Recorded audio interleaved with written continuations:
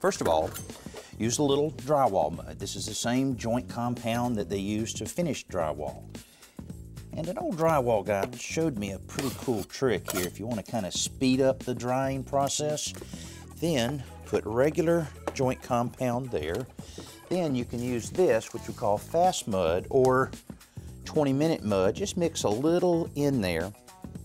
The fast mud is a little hard to sand sometimes, but if you mix just a little bit in with it, it'll speed it up, but you still can sand the surface smooth later on. Sometimes you have to add just a little bit of water to it, depending, but this looks like it's shaping up pretty good.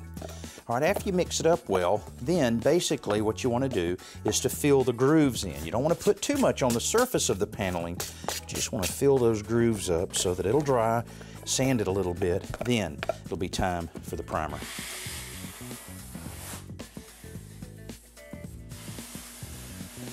Well, we were really lucky here in that the grooves in the paneling were not very deep, so one coat of joint compound, nice and smooth. But if you have deeper grooves in your paneling, you'll need at least 2 coats to really surface it out well. But then, after everything's nice and dry, time to grab the sanding pole again.